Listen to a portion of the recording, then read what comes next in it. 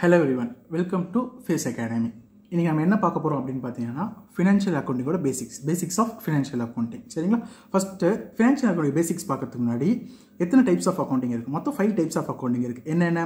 Financial accounting, cost accounting, management accounting, social responsibility accounting and human resources accounting. Okay. இப்போ financial accounting னா என்னன்னு பார்க்கலாம். First ஒரு subject படிக்கிறதுக்கு முன்னாடி எதுக்காக சப்ஜெக்ட் படிக்கிறோம், எந்த காரணத்துக்காக நம்ம ஃபினான்ஷியல் அக்கவுண்டிங் படிக்கிறோம் அப்படின்றத பார்க்கலாம். Means purpose. ஓகே, நான் ஃபினான்ஷியல் அக்கவுண்டிங்கோட படிக்கிறதோட பர்பஸ் என்ன அப்படின்றத பார்க்கலாம்.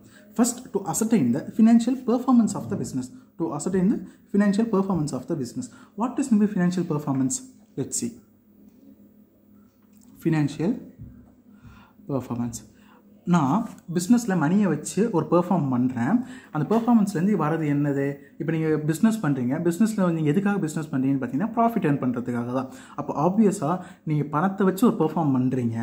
அந்த பெர்ஃபார்மன்ஸோட ரிசல்ட் என்ன? Which is profit R loss. இந்த ப்ராஃபிட் ஆர் லாஸை கண்டுபிடிக்கிறதுக்காக தான் நம்ம என்ன பண்ணுறோம், ஃபினான்ஷியல் அக்கௌண்டிங் படிக்கிறோம். அதுக்காக தான் ஃபினான்ஷியல் அக்கௌண்டிங் நமக்கு யூஸ் ஆகுது. ஓகேங்களா? அடுத்து நெக்ஸ்ட் ஒன், இது first one. Second one, to அசர்டைன் the financial position of the business.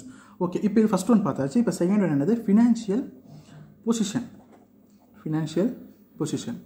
இப்போ financial position means asset and liabilities. Asset and liabilities. என் பிஸ்னஸில் அசட் எவ்வளோ இருக்குது, விச் மீன்ஸ் சொத்து. என் பிஸ்னஸில் எவ்வளோ சொத்து இருக்குது.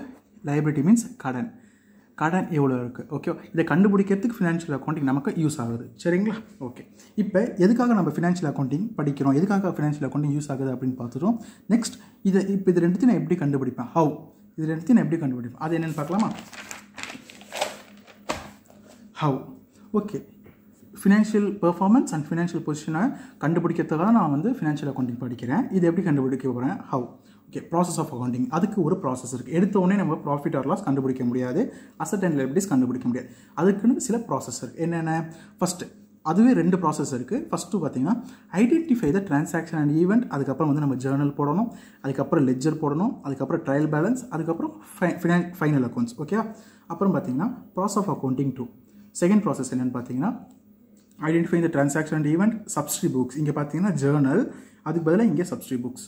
அவ்வளோதான், சின்ன டிஃப்ரென்ஸ் தான், வேறு ஒன்றும் இல்லை. Ledger, trial balance, final accounts, இதுதான்ப்பா. இப்போ நம்ம வந்து தனித்தனியாக ஒவ்வொன்றுத்துக்கும் நம்ம தனித்தனியாக வீடியோ வரும். சரிங்களா? ஏன்னா இது ஃபைனல் அக்கௌண்ட்ஸ் நீங்கள் வரைக்கும் போட்டாலே இது ரெண்டுத்தையும் நம்ம கண்டுபிடிச்சிடலாம். ஃபைனல் அக்கௌண்ட்ஸ் போட்டாலே இது ரெண்டுத்தையும் நம்ம கண்டுபிடிச்சிடலாம். இவ்வளோ தான். இது போட்டிங்கனாலே ஃபினான்ஷியல் அக்கௌண்டிங் முடிஞ்சிடும். சரிங்களா? ஓகே, இது 2 ப்ராசஸ் படி தான் நம்ம கண்டுபிடிப்போம். ஒவ்வொருத்துக்கும் தனித்தனியாக வீடியோ வரும். சரியா? ஓகே, அடுத்து பார்க்கலாம். Important accounting concepts. Okay, financial அக்கௌண்டிங்னா என்னென்னு பார்த்தோம், எதுக்காக யூஸ் ஆகுதுன்னு பார்த்தோம். இது ரெண்டுத்தையும் கண்டுபிடிக்கிறதுக்காக தான் ஃபினான்ஷியல் அக்கௌண்டிங்கை நம்ம படிக்கிறோம் அப்படின்றத பார்த்தோம். அதை எப்படி கண்டுபிடிக்க போகிறோன்றதை பார்த்தோம். ஒரு 2 ப்ராசஸ் பார்த்தோம். ஓகேப்பா, அது போகிறதுக்கு முன்னாடி சில கான்செப்ட்ஸ், என்னது இம்பார்ட்டன்ட் அக்கௌண்டிங் கான்செப்ட்ஸ் நம்ம என்னென்னு பார்த்துக்கலாம். Okay, first business entity concept. Business entity concept இதில் என்ன சொல்கிறாங்க? Business unit is separate and distinct from the owner. Business unit is separate and distinct from the owner. இது என்ன சொல்கிறாங்கன்னா, இப்போ ஓனர் யார்? கேபிட்டல் போடுறவர் தான் ஓனர். அவர் கேபிட்டல் எங்கே போடுறாங்கன்னு பார்த்தீங்கன்னா பிஸ்னஸில். ஓனர் பிஸ்னஸில் என்ன போடுறாரு? கேபிட்டல் போடுறாரு. ஓகேங்களா? கேபிட்டல் போடுறாரு. இப்போ ஓனர் வந்து அவருடைய பிஸ்னஸ் தானே கேபிட்டல் போடுறாரு. ஆனால் நம்ம அதை எப்படி பார்க்கணும்னா, owner and business are different. Owner and business are different. Okay, இது போகிறதுக்கு முன்னாடி ஃபஸ்ட்டு பர்சன்ஸ் ஏன்னா யார்? 2 types of persons இருக்குது. 3 types of persons இருக்குது. என்னென்னு பார்க்கலாமா? Natural person, artificial person, representative person. ஓகேங்களா? இப்போ நேச்சுரல் பர்சன் யார்? நம்ம ஹியூமன் பீயிங்ஸ் தான் natural person. Okay, artificial person organisations. Artificial person வந்து ஆர்கனைசேஷன்ஸ். ஓகே, ரெப்ரசன்டேட்டிவ் பர்சன்ஸ்னால் யாருன்னா அடுத்தடுத்த வீடியோவில் பார்க்கலாம். இப்போயே சொன்னால் உங்களுக்கு புரியாது, அடுத்தடுத்த வீடியோவில் நம்ம பார்ப்போம். சரிங்களா? ஓகே, இப்போ ஓனர் வந்து நேச்சுரல் பர்சன். ஓகே, பிஸ்னஸ் வந்து ஆர்டிஃபிஷியல் பர்சன். ஆர்கனைசேஷன் அப்படின்னு என்னென்னு பார்த்தீங்கன்னா பிஸ்னஸ் நடக்கிற பிளேஸ் தான் ஆர்கனைசேஷன். அப்போ மளிகை கடை ஒரு ஆர்கனைசேஷன், ஒரு ஸ்கூல் ஒரு ஆர்கனைசேஷன், மால் ஒரு ஆர்கனைசேஷன், ஹாஸ்பிட்டல் ஒரு ஆர்கனைசேஷன், எல்லாமே என்னது? பிஸ்னஸ் நடக்கிற பிளேஸ் எல்லாமே ஆர்கனைசேஷன் தான். ஓகேப்பா, இப்போ ஒரு பர்சன் வந்து இன்னொரு பர்சனுக்கு பணம் கொடுத்தா என்னன்னு சொல்லுவீங்க? லைபிலிட்டின்னு சொல்லுவீங்களா? அப்போ லைபிலிட்டி மீன்ஸ் கடன். அப்போ ஓனர் வந்து நேச்சுரல் பர்சன், பிஸ்னஸ் வந்து ஆர்டிஃபிஷியல் பர்சன். ரெண்டு பேருமே என்னது பர்சன்ஸ் தான். இப்போ ஒரு பர்சன் இன்னொரு பர்சனுக்கு என்ன பண்ணுறாங்க, பணம் தராங்க. இப்போ நீங்கள் ஒரு பிஸ்னஸ் பண்ணீங்கன்னா போட்ட பணத்தை எடுக்கணும்னு நினைப்பீங்களா, இல்லை போட்டு அப்படியே விட்டுணும்னு நினைப்பீங்களா? அப்போ போட்ட பணத்தை எடுக்கணும் தான் எல்லாருமே நினைப்போம், கரெக்டாக? அப்போ பார்த்தீங்கன்னா ஓனர் வந்து அவர் பிஸ்னஸில் கேபிட்டல் போடுறாங்க. அப்போ அந்த கேபிட்டலை ரெக்கவர் பண்ணணும்னு நினைப்பாங்க. ரெக்கவர் பண்ணணும்னா அப்போ பிஸ்னஸ் வந்து ஓனர் போட்ட பணத்தை திருப்பி தரணும், கரெக்டாக? ஓனர் போட்ட பணத்தை திருப்பி தரணும். இப்போ பார்த்தீங்கன்னா ஓனர் பிஸ்னஸில் என்ன போட்டிருக்காரு, கேபிட்டல் போட்டிருக்காரு. அப்போ பிஸ்னஸ் என்ன பண்ணியிருக்கு, ஓனர்கிட்டருந்து கடன் வாங்கியிருக்கு. அந்த பணத்தை திருப்பி என்ன பண்ணணும், ஓனர்கிட்டே திருப்பி தரணும். அதுதான் என்ன சொல்கிறாங்க பிஸ்னஸ் என்டிட்டி கான்செப்டில், business unit is separate and distinct from the owner. Owner வேறு, பிஸ்னஸ் வேறு அப்படின்றாங்க. ஓனர் வேறு பர்சன், டிஃப்ரெண்ட் வேறு பர்சன். ரெண்டு பேரும் சேம் கிடையாது. என்னதான் அவருடைய பிஸ்னஸாக இருந்தாலும் ரெண்டு பேரும் சேம் கிடையாது, ரெண்டு பேரும் டிஃப்ரெண்ட் அப்படின்றாங்க. ஓகே, இப்போ புரிஞ்சிருச்சு. நெக்ஸ்ட் பார்த்தீங்கன்னா business is liable to the owner for the capital contributed. Owner capital போட்டார்ல பிஸ்னஸில், அப்போ பிஸ்னஸ் வந்து லைபிள். எதுக்காக லைபிள்? திருப்பி கொடுக்கணும், வாங்கின பணத்தை திருப்பி கொடுக்கணும். அப்போ பிஸ்னஸ்க்கு அந்த கேபிட்டல் வந்து என்னது, லைபிலிட்டி, இன்டர்னல் லைபிலிட்டின்னு வாங்க. அந்த கேபிட்டலை இன்டர்னல் லைபிலிட்டி. இன்டர்னல்னால் அவர் ஓனர்கிட்டே தான் பிஸ்னஸ் என்ன வாங்கியிருக்கு, பணத்தை வாங்கியிருக்கு, உள்ளுக்குள்ளேயே வாங்கியிருக்கு. அதனால் இன்டர்னல் லைபிலிட்டி. அப்போ அந்த பணத்தை நம்ம என்ன பார்ப்போம், ஒரு கடனாக பார்ப்போம். பிகாஸ் நம்ம போட்ட பணத்தை ரெக்கவர் பண்ணணும்னு நினைப்போமா, அப்போ பிஸ்னஸ் வந்து ஓனர்கிட்ட வாங்கின பணத்தை திருப்பி கொடுக்கணும். அவ்வளோதான்ப்பா. அடுத்து பார்த்தீங்கன்னா only business transaction R recorded, personal transaction of owner R not recorded. என்ன சொல்கிறாங்க, பிஸ்னஸ் வேறு ஓனர் வேறுன்னு சொல்லியாச்சு. அப்போ பிஸ்னஸோட புக்ஸில் பிஸ்னஸோட டிரான்சாக்ஷன் மட்டும் தான் நம்ம ரெக்கார்ட் பண்ணுமே தவிர பர்சனல் டிரான்சாக்ஷன் என்ன பண்ணக்கூடாது, ரெக்கார்ட் பண்ணக்கூடாது. அண்டர்ஸ்டாண்ட்? சூப்பர். நெக்ஸ்ட் போகலாம், மேட்சிங் கான்செப்ட். ஓகே, இப்போ வந்து நிறைய கான்செப்ட்ஸ், அக்கௌண்டிங் கான்செப்ட்ஸ் இருக்குது. நான் வந்து உங்களுக்கு ரொம்ப இம்பார்ட்டன்ட் கான்செப்ட்ஸ் மட்டும் தான் நான் சொல்லிட்டு இருக்கேன். மற்ற கான்செப்ட்ஸ் எல்லாமே ஜேர்னல் போடும்போது சரி, லெட்ஜர் போடும்போது சரி, அப்பப்போ நம்ம குட்டி குட்டியாக சொல்லிக்கலாம். ஏன்னா அவ்வளோ இம்பார்ட்டன்ஸ் கொடுக்க தேவையில்லை. மீன்ஸ் யூஸ்ஃபுல்லாக இருக்கும். ஆனால் இதெல்லாம் வந்து நம்ம முக்கியமாக தெரிஞ்சுக்க வேண்டியது மட்டும் நம்ம இப்போ பார்த்துக்கலாம், சரிங்களா? Okay, next matching concept.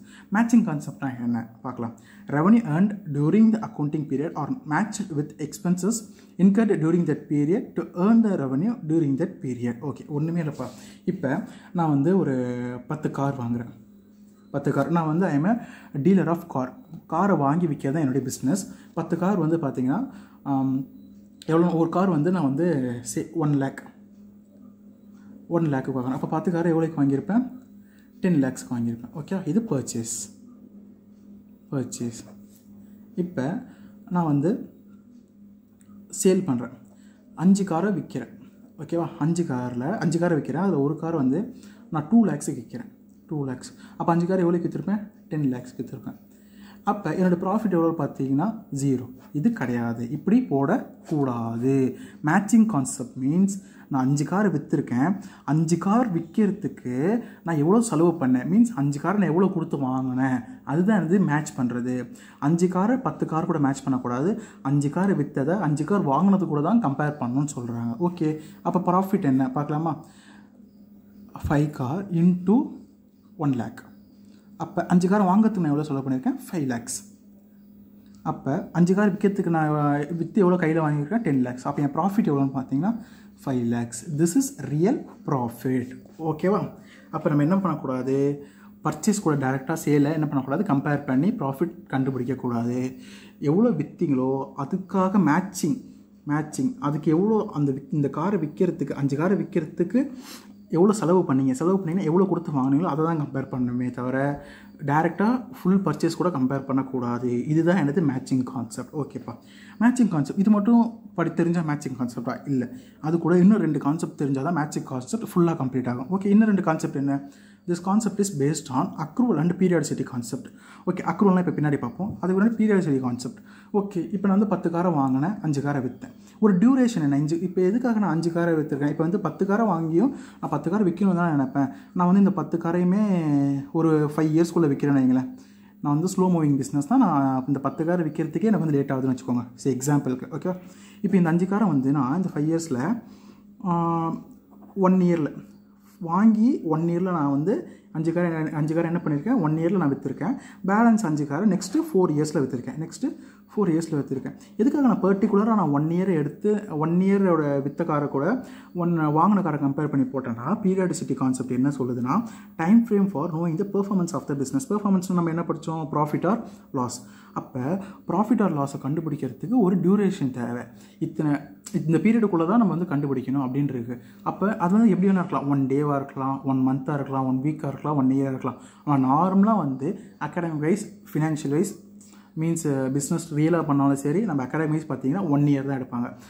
இதுலேருந்து 1 ஏப்ரல் to 31 மார்ச் வரைக்கும் தான் எடுப்பாங்க.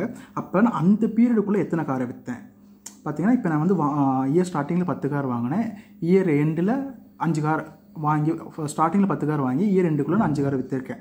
புரியுதுங்களா? அப்போ 5 காரோட வாங்கின விலை வித் 5 காரோட விற்ற விலையை நான் கம்பேர் பண்ணி ப்ராஃபிட் கண்டுபிடிச்சிட்டேன். ஓகே, இப்போ இது எப்படி நான் 5 கார்னு எடுத்துன்னு பார்த்தீங்கன்னா பீரியாடிசிட்டி கான்செப்ட் தான். ஏன்னா பீரியாடிசிட்டி கான்செப்ட் என்ன சொல்லுது, 1 இயர் உள்ளே நடந்த டிரான்சாக்ஷன் எடுத்து கம்பேர் பண்ணுங்கள், அதுக்குள்ளே பெர்ஃபார்மன்ஸ் ப்ராஃபிட் ஆர் லாஸ் கண்டுபிடிங்கன்னு சொல்லுது.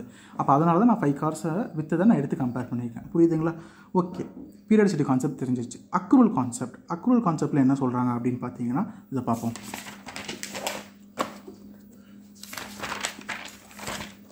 அக்ரூவல் கான்செப்ட் என்ன சொல்கிறாங்கன்னா the effect of transactions are recognized when they occur, not when the cash is paid or received.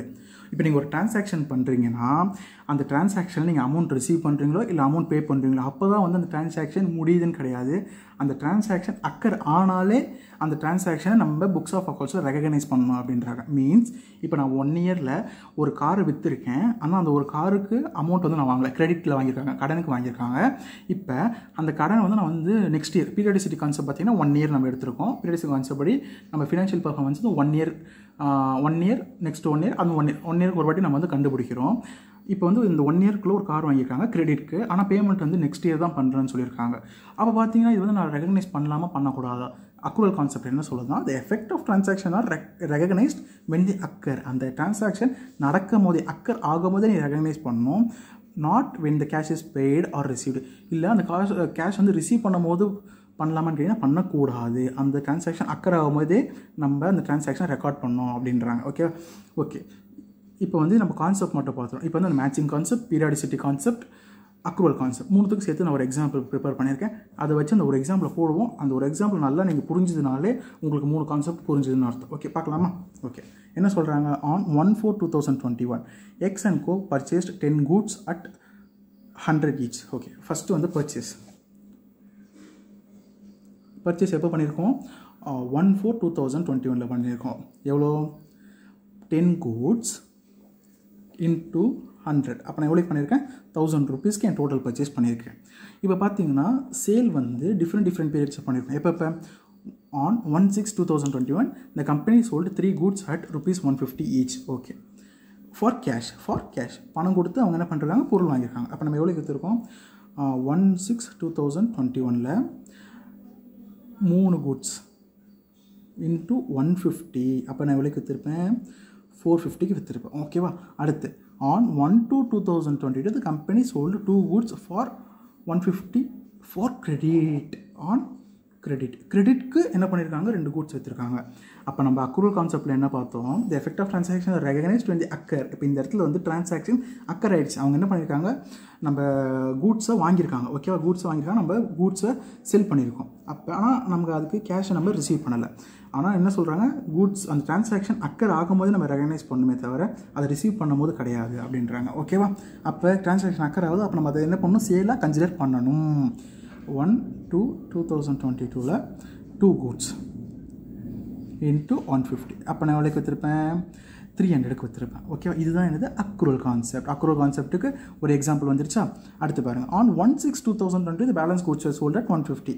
1/6 question என்ன கேட்குறேன்? Find out the profit for the period of 1/4/2021 31/3/2020. இதுதான் periodicity concept. என்ன எவ்வளோ கண்டுபிடிக்கும்? 1 period 1 இயருக்கு கண்டுபிடிக்க சொல்லியிருக்காங்களா? இதுதான் என்னது? Periodicity concept.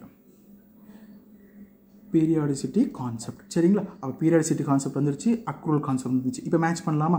அப்போ நான் இந்த டிரான்சாக்ஷன் எடுக்கலாமான்னு பார்த்தீங்கன்னா எடுக்கக்கூடாது. பிகாஸ் நம்ம வந்து 31/3 வரைக்கும் நடந்தது தான் கண்டுபிடிக்கணும். அது வரைக்கும் தான் நம்ம ப்ராஃபிட் கண்டுபிடிக்கணும். ஓகே, இது வந்து நெக்ஸ்ட் இயர் நடந்திருக்கு. ஸோ அதை நம்ம கண்டுபிடிக்க தேவையில்லை. ஓகே, இப்போ பாருங்கள், நான் எத்தனை கூட்ஸ் விற்றுருக்கேன்? டோட்டலாக 5 கூட்ஸ் விற்றுருக்கேன். 5 goodsமே ஒரே ரேட் 150 தான் இருக்குது. அப்போ 5 goods into 150 அப்போ எவ்வளோ வரும்? 300 + 450 750க்கு நான் வச்சுருக்கேன். நான் 5 goods வாங்கினதை டோட்டல் பர்ச்சேஸ் கூட கம்பேர் பண்ணணுமா, இல்லை 5 goodsக்கு என்ன செலவு பண்ணணும் அதை மட்டும் தான் நான் கம்பேர் பண்ணணும். அப்போ 5 goods நான் எவ்வளோக்கு வாங்கியிருக்கேன்? ஒரு goods 100ன்னு வாங்கியிருக்கேன். அப்போ 500 rupees செலவு பண்ணி நான் 5 goods வாங்கியிருக்கேன். 750 எனக்கு வந்திருக்கு 5 goods விற்று. அப்போ என் ப்ராஃபிட் எவ்வளோ பார்த்தீங்கன்னா 250. இது மேட்சிங் கான்செப்ட் படி இது. அப்போ புரியுதுங்களா? அப்போ இந்த கொஸ்டின்லேயே அக்ரூவல் கான்செப்ட் வந்துருச்சு, மேட்சிங் கான்செப்ட் வந்துருச்சு, பீரியாடிசிட்டி கான்செப்ட் வந்துருச்சு.